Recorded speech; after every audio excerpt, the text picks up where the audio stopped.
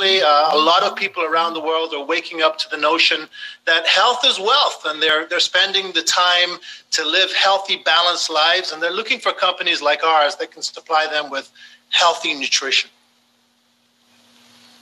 What is happening on the seller front? Are you finding that you're getting more sellers for the product because a lot of people are displaced from work or at home and they're looking for those kind of opportunities from a career perspective? Yeah, so in addition to our customer demand, we're finding that a number of individuals, they're sitting at home, they're working on their computers, and they're realizing that there may be another way to add an additional income stream. So we are finding that many people are coming into the business with a view to helping develop their own income streams. Yeah. John, it's Brian. Listen, those I talked to today ahead of this interview said that, yeah, you are a health company, but increasingly because of your new computer platforms, you are a data company as well. Without getting, I guess, too into people's personal privacy, how does harvesting all of this data about millions of consumer habits change your business strategy and perhaps its profitability? Yeah, Brian, it's a good point. So what we are finding is that across the industry, and especially in our company, there is an acceleration in the push to a new digital state. All of our distributors and our customers, our company, we're really beginning now to leverage technology in what has been a very traditionally, very manual business. We're high touch, high tech. And so we are finding that we're gathering data now. We're understanding customer habits, consumer behaviors. People bought this, who bought that. Those kinds of things are now available to us. As we look to the future, a big part of our growth is likely going to come from our digitalization, the application of technology across our platforms around the world, 94 different countries. What about the core, multi-level marketing, John? Is that still a controversial term on Wall Street and with the regulators, or have you gotten past that? Yeah, no, so we are, our challenges of the past are behind us. Our future is so bright, and we're really focused on the business opportunity. There are many people out there who are looking for additional income streams. There are many people out there that are looking to start their own little businesses, and our job is to support them in that.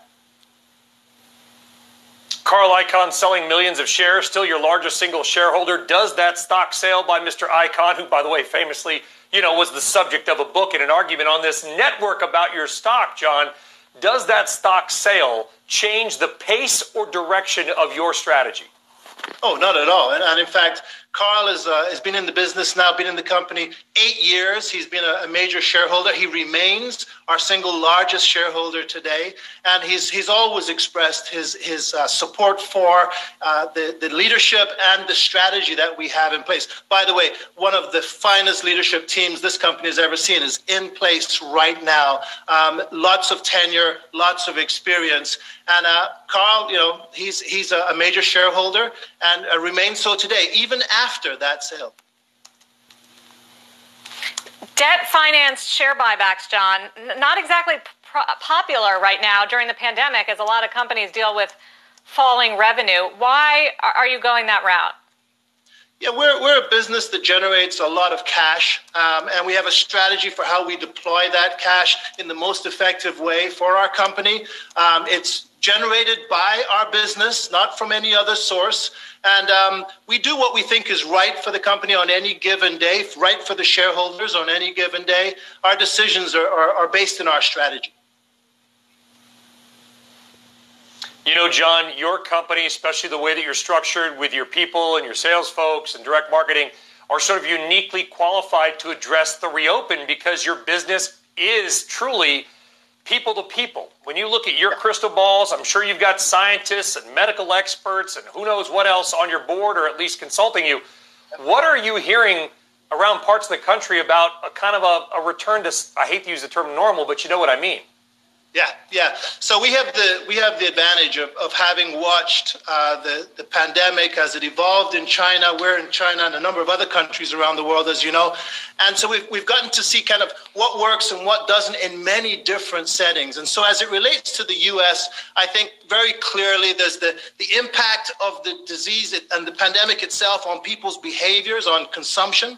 And then, of course, there's the impact of what's happening in the economy on people's decision making as well. It's complicated. It's moving state to state and city to city, but we're in every community. Our distributors live on the corner, live down the street from almost every single consumer, every single one of our customers. So we're really involved at the street level on what's going on.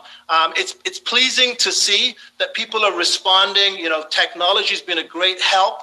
The plain old phone is important as well. People calling each other, talking to each other, helping each other through this. By the way, my heart goes out to every single person that has been impacted by this pandemic. There are many that have lost loved ones. There are many that have lost their jobs and are struggling today.